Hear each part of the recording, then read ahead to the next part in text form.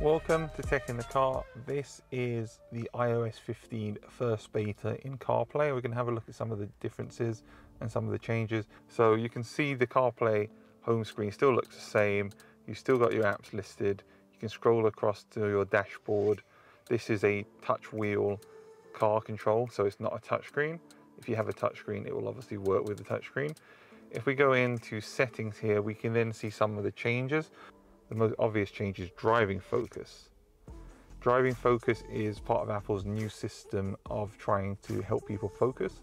So when you're driving, for example, it will shut off your notifications. It's basically a rebranding of Do Not Disturb, but it adds more control over your notifications and where they go and how they come through and what it shows. And you can just turn it on like that. And then you'll also notice what happens here on the screen in front of you.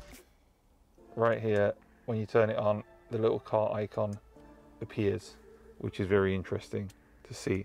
If we go back out of here, we can change for our appearances to automatic, like that, always dark. We can go into our wallpaper, so we have a load of new iOS 15 wallpapers. So we have this wallpaper, we have this wallpaper,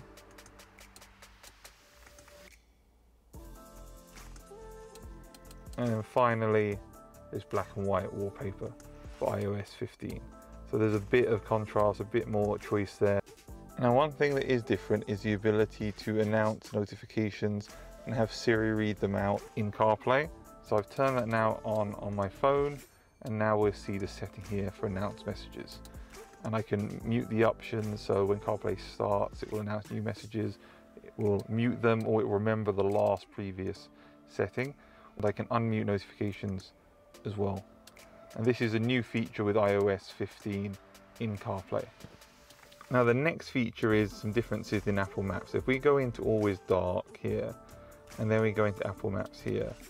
Let's say I wanted to go here. We have this new design. Starting route to Wilmans, which gives you a bit more information in the maps.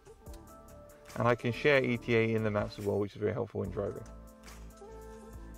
So that is a quick look at the first beta for iOS 15 on CarPlay.